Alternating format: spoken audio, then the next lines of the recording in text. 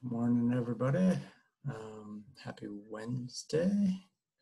Hope you guys are all doing well. I'm going to start with some announcements. First announcement is you guys all should have gotten an email to AP exam preparation sessions.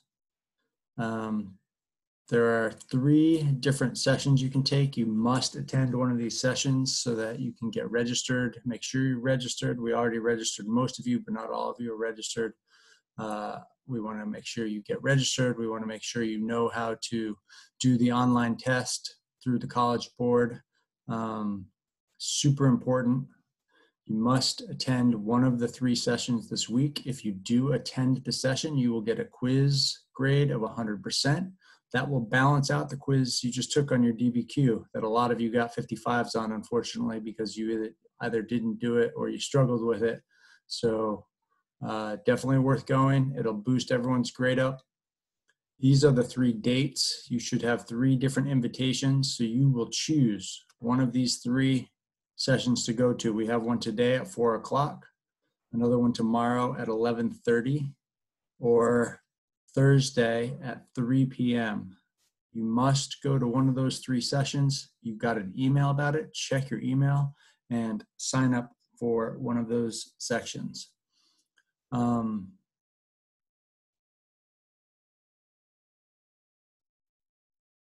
Today we're going to look at the Industrial Revolution. So our content lecture is on the Industrial Revolution. I'm going to go through some slides for you. This is a long lecture, but I will post the lecture in today's class. And you also can watch this video as much as you want. The Industrial Revolution is one of the most significant turning points in world history. It transforms the planet in multiple ways. And there are very few events in history that have such an impact on world history. I would say the most significant, like my top 3 changes in world history. Number 1 would be the Neolithic Revolution, of course, shifting from hunting and gathering to farming. That's my number 1 most significant change in world history. Number 2, I would say, is the Industrial Revolution. The Industrial Revolution transformed human society in ways greater than anything else, I would say, in the history of the world. Number 3, probably Columbian Exchange.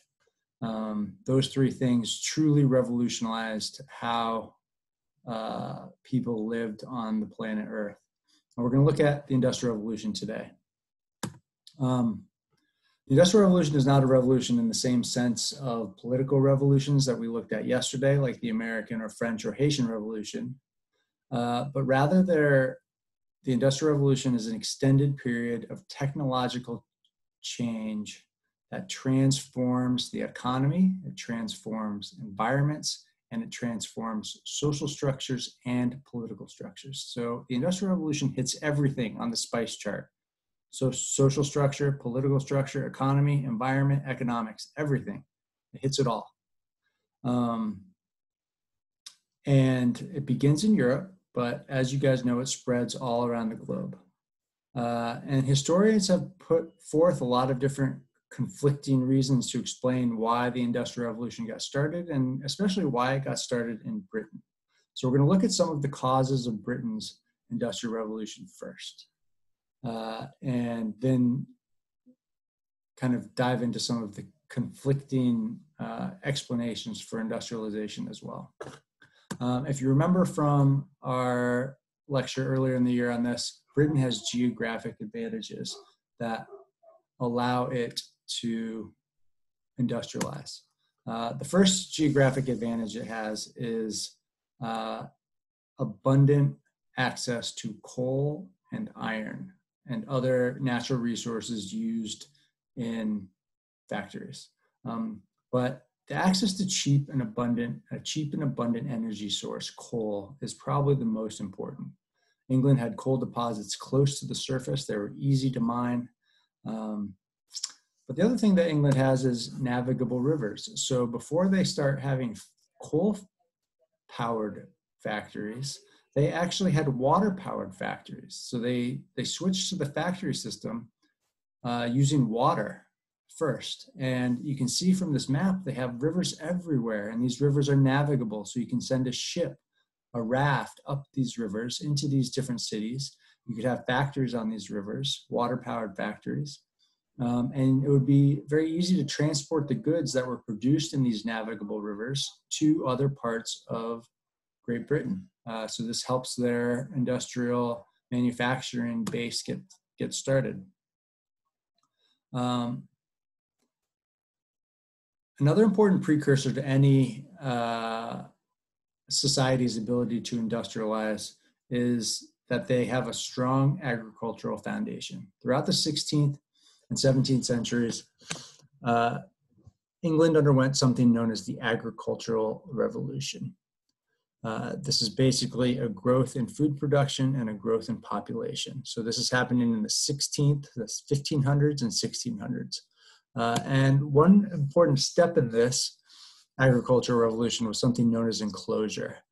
So fences went up and closed off what used to be communal land and made that land private. So landowners started becoming the lords, started owning more land. They started devoting that land to farming single crops.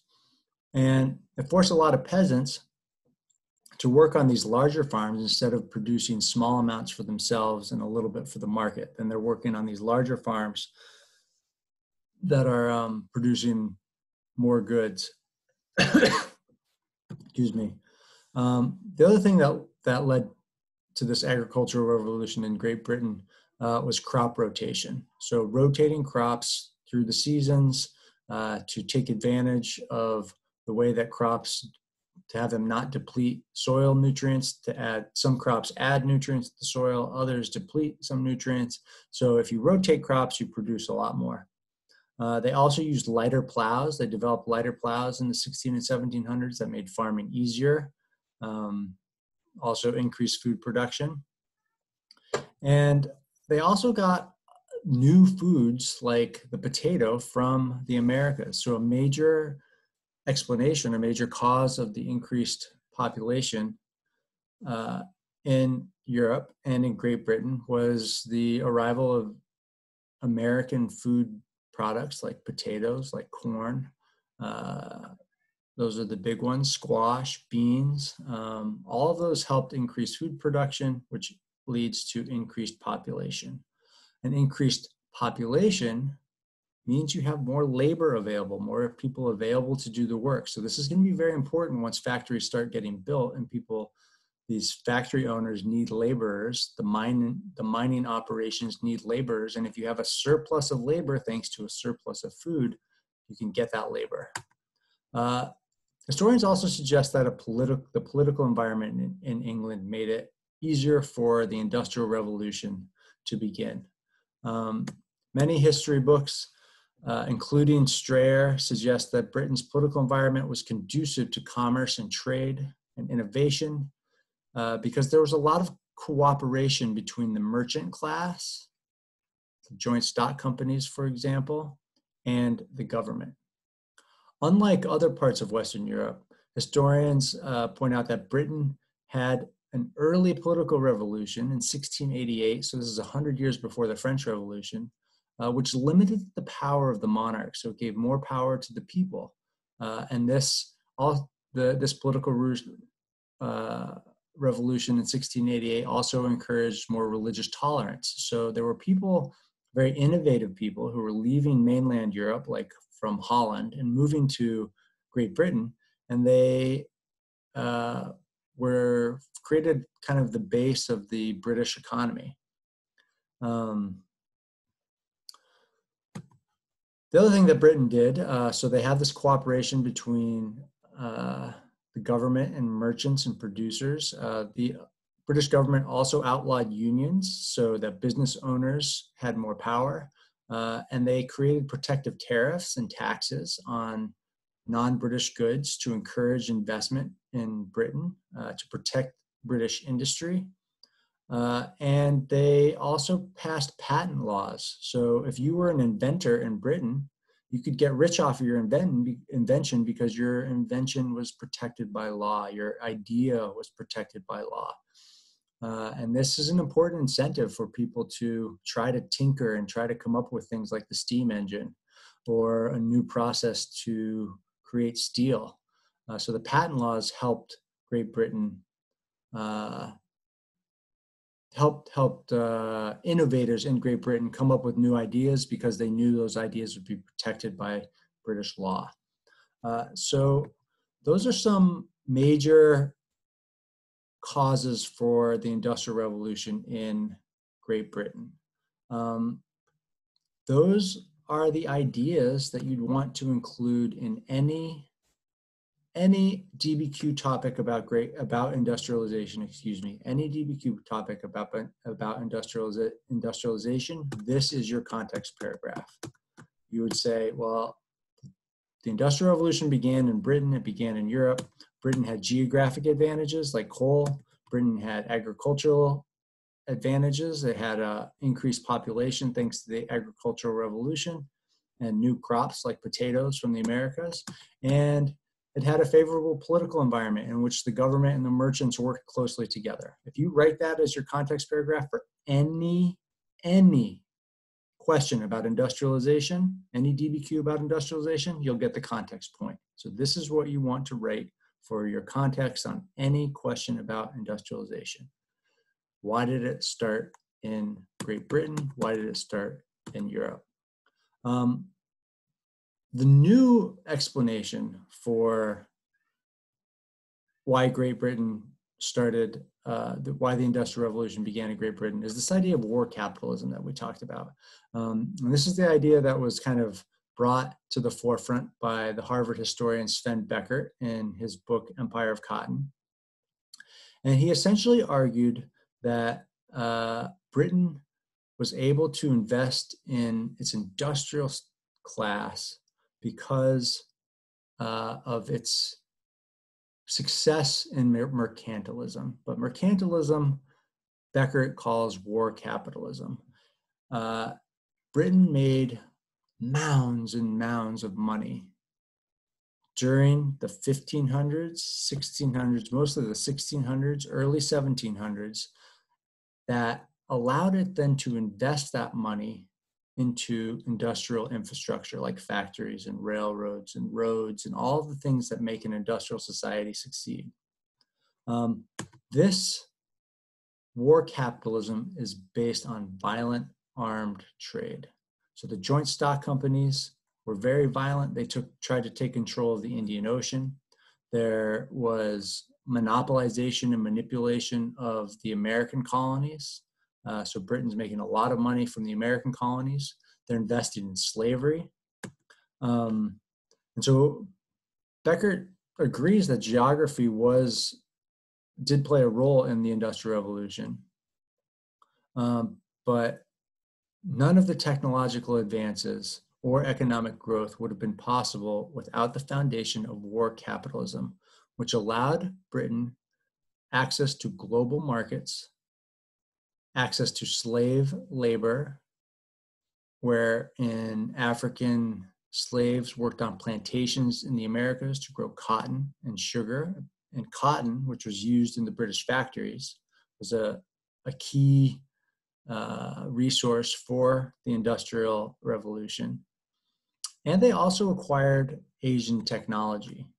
So Britain stole the idea for successful cotton production from India, from China, from East Asia. So Beckert's big idea here is that Britain had an incredible advantage because of its military strength and its ability to use that military strength to make money through mercantilism and to acquire resources and ideas from other parts of the world. So those would all be the causes. Again, geographic advantage, coal and iron, navigable waterways, political advantages. They had a good relationship. Merchants had a good relationship with the government in Great Britain. They had an agricultural revolution in Great Britain that led to increased population. Increased food supply leads to increased population, leads to increased labor available to work in the factories.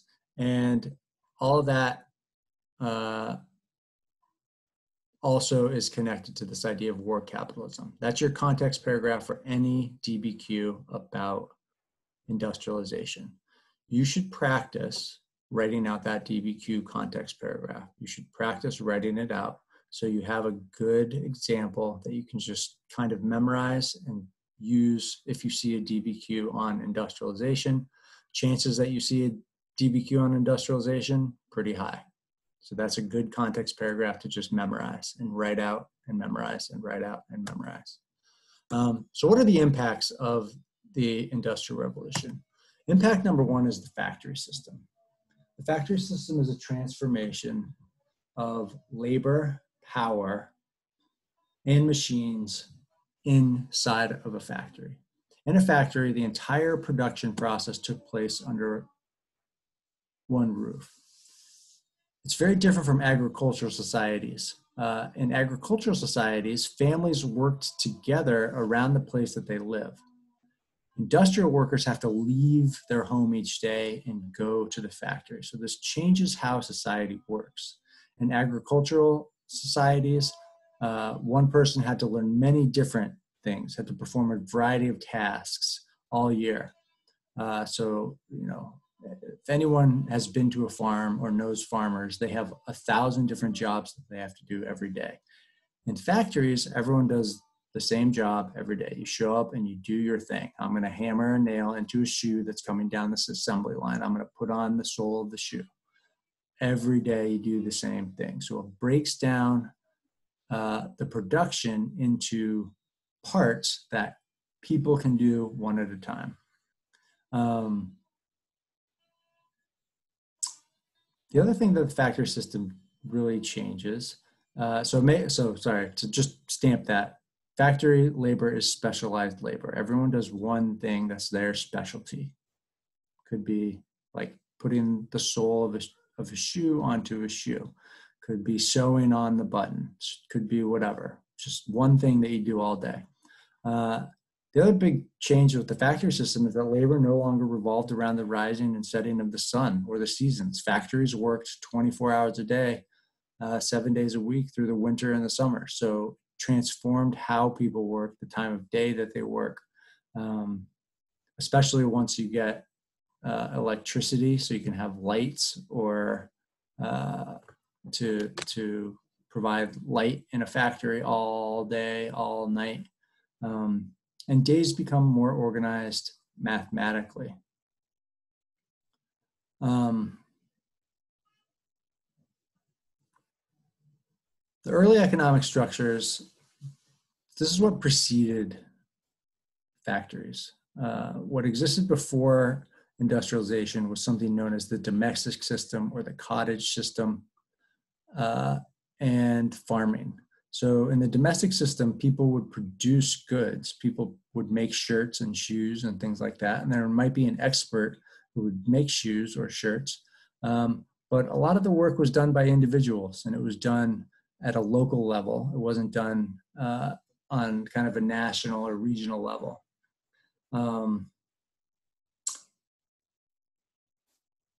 The textile industry is the first factory system that gets developed in Great Britain. The factory system begins in Britain's textile industry. Demand for cotton and cotton clothes is very high. And cotton is a very versatile resource. It can be made into a lot of different wearable materials. It's very easy to dye. And the cotton industry led to many new inventions in the 1700s. Some examples are like the flying shuttle, the spinning jenny, the water frame. All of these are pictured here. And all of these inventions sped up the process by which spinners and weavers could make cotton cloth. So the textile industry is the first industry that takes off in Great Britain, and it is supported by the invention of the steam engine. So the steam engine allows the textile industry to mechanize. It allows the textile industry to produce more cloth every minute of every hour. So the invention of the steam engine really transforms industrial Great Britain because they no longer have to have factories next to rivers. As a result of the steam engine, the creation of machinery, productivity goes way up. So there's much more that is produced and the prices of goods goes down. As supply goes up, price goes down. So now you can get multiple shirts. It used to be that farmers might have one or two shirts that they just wear one, have one to change into. Now you could afford multiple shirts. You didn't have to just stick with one or two shirts for, sorry, my phone just rang. For most of your life. What are the demographic and environmental impacts of the Industrial Revolution? Well, the first most significant impact is that people leave the countryside and move to the city. Rural to urban migration. Factories are built near cities where there's excess labor. And people leave, especially because of there's this population growth thanks to the agricultural revolution. People leave the countryside and move to the city. New transportation allowed this to happen as well. The population booms in England around the time of the Industrial Revolution, and the Industrial Revolution also leads to an increase of population. Having more people have jobs, having more people have access to spendable income leads to more people, more population going up. The Industrial Revolution also creates more tools that can be used by farmers to increase food production. So it's kind of this self-perpetuating cycle of population going up, more people working in factories, population going up, more people working in factories. Transportation makes it a lot easier. This is another major impact. So first impact of the Industrial Revolution is rural to urban migration. Second impact of the Industrial Revolution is population growth. Third major impact of the Industrial Revolution is it revolutionizes transportation. The steam engine, the steamboat make it much easier to move anywhere you want. They reduce the time it takes for people and goods to move. So now you can have something produced in one part of the country and get that thing to another part of the country much more quickly, especially a big deal in the United States with meat. So meat used to be grown locally. You needed to get local cows and if you wanted to eat meat, cows or chickens or pigs, whatever, you had to get that locally. And so there was a limit to how much you could get because the East Coast was crowded. There wasn't that much land to grow meat because you couldn't get meat from the middle of the country because it would spoil by the time it got to New York or to Boston. The railroad and the refrigerated car totally changed that. You could have meat on ranches in the Midwest near Chicago and Iowa and all this open land, huge cattle ranches, huge pig farms. And you could get that meat to the East Coast in a refrigerated railroad car in a matter of like a day, and it would be totally fresh. So this revolutionized access to goods. It revolutionized people's ability to move. You'd say, okay, I'm going to try to seek a better life somewhere else. I'm going to get a train ticket, get out of town, see if I can make my fortune somewhere else. The Industrial Revolution transformed communication with the creation of the telegraph. This map shows all the underwater telegraph lines that were created so you could share information across continents. Imagine how different that would be, that if you wanted to send a letter or send a message to someone, it used to have to go on a boat all the way from Europe to the Americas, if you had family in the Americas. But now, with the telegraph, you can send a message from New York to London in a matter of seconds. Totally transforms how people communicate, totally transforms how ideas are shared. It increases knowledge around the world. And the last major impact of the Industrial Revolution in terms of demographic or environmental impacts is pollution. You guys read a lot of documents about how absolutely disgusting some of the factory towns are, the slums that people live in. Cholera is rampant. Water pollution is terrible. Typhoid, there's a lot of waterborne illness, environmental illnesses. We looked at how the moth changed color to adapt to the coal covered bark. The air pollution that comes with Industrial Revolution is significant. The deforestation that comes with the Industrial Revolution is significant. So the environmental damage cannot be overlooked. And the other major demographic impact of the Industrial Revolution is global migration. Because of steamships and railroads, people start to move all over the world. There are millions and millions of people who leave, especially Europe in the 1800s, to find a better life and more opportunity outside of Europe. Europe was getting very crowded. The factories were getting very crowded. People weren't able to, there was too many people, population pressure. And so global migration is the last demographic impact of the Industrial Revolution.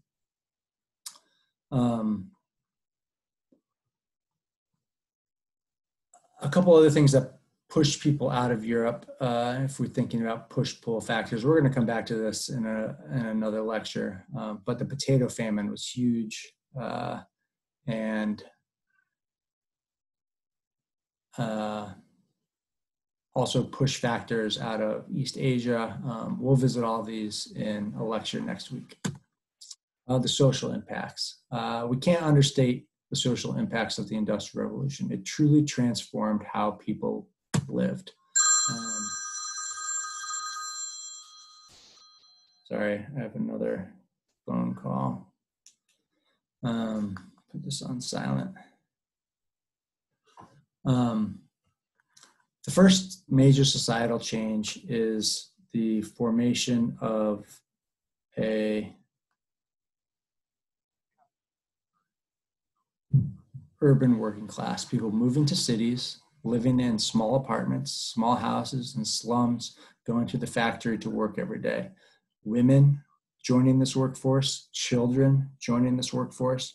70% of Britain's population moved into cities, into towns and cities to work in some kind of factory or factory supporting system in the 1800s. It's a tremendous change. So people leave, they stop being farmers and peasants, and they start being factory workers and working in the city. This leads to a major change in the growth of the middle class. All the people who make a little money, who become managers, who become line supervisors in these factories, they start to save money and they start to move into what is known as the middle class. They have new careers. There's all kinds of new careers that form because of the Industrial Revolution. Bankers, insurance agents, lawyers, more schools are developed, teachers becomes a very important profession of the Industrial Revolution. Park designers, clothes designers, just all kinds of jobs that we think of today as normal jobs. They didn't exist before the Industrial Revolution. And now there's this huge number of new jobs. And all of these new jobs lead to an increase in the middle class. The middle class, we also owe for coming up with the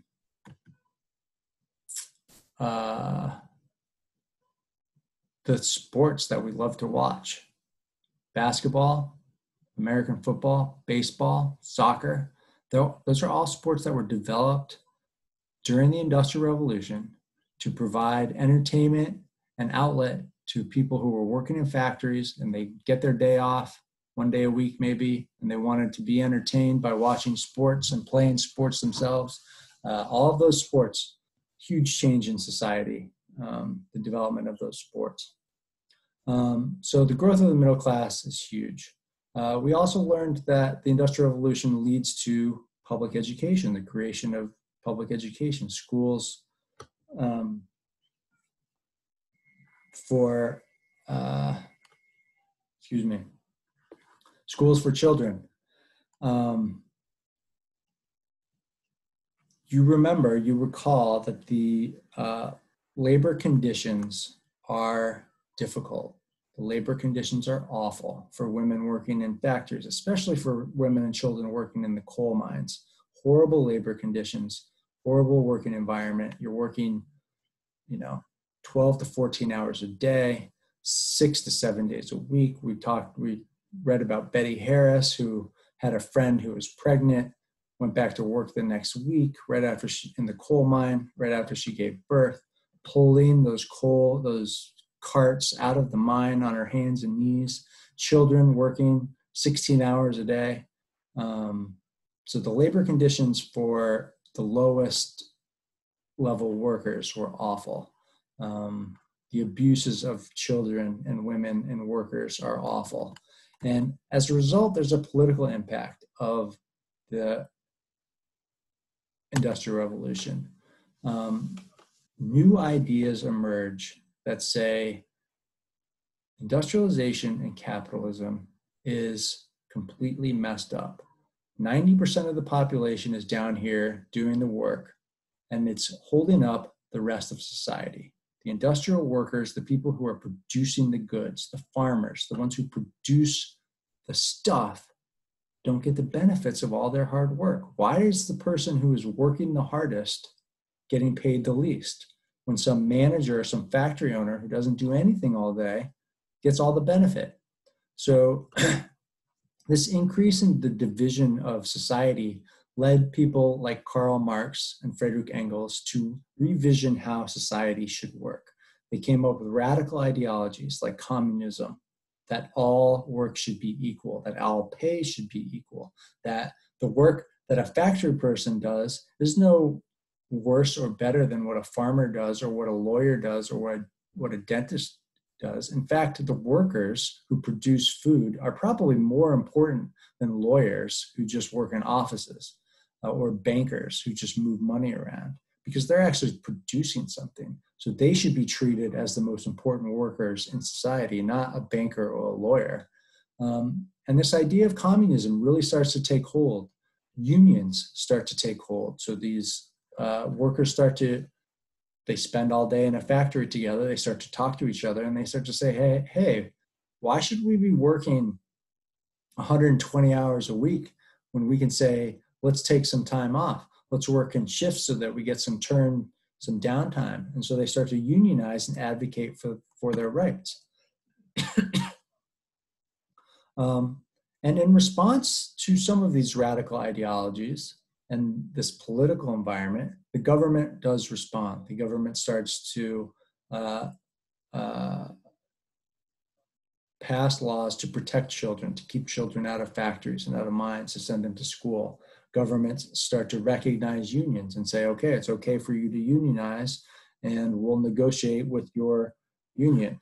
So the abolition of child labor, legalized unions, the creation of state pensions and retirement for workers who are working their whole life in a factory. All these things are important political reforms for the Industrial Revolution.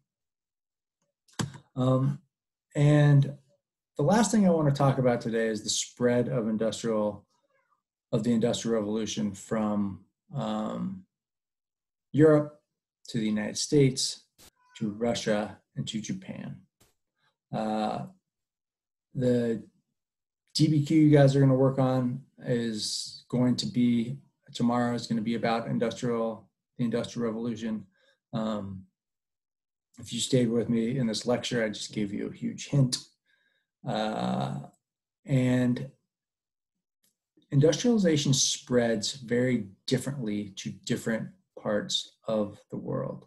It kind of happens naturally in Europe. It spreads from business to business through private enterprise, and the government side kind of sees what's happening and says, oh, we better get on board with this. That also is what happens in the United States. The government doesn't enforce industrialization on anyone. The US government doesn't decide now is time to industrialize and therefore, make people build factories and create factories using government resources. It's all individuals. It's all private kind of natural growth process.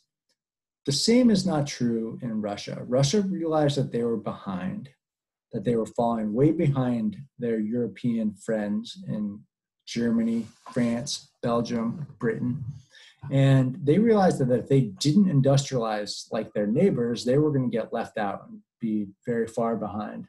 So they start industrializing through a forced industrialization process. This is sometimes referred to as the WIT system, named after Sergei Witt, who said, we need to build railroads and we need to build factories and the government needs to do it and we need to catch up with the rest of Europe. So Russia kind of forces the country to start industrializing. Similarly, Japan is forced to industrialize because Americans and Europeans show up and they say, hey, we're going to conquer you unless you start trading with us and opening up your ports. And we've industrialized already. We have steam-powered gunboats. You don't have anything like that. And Japan realized that they also needed to get on top of it very quickly.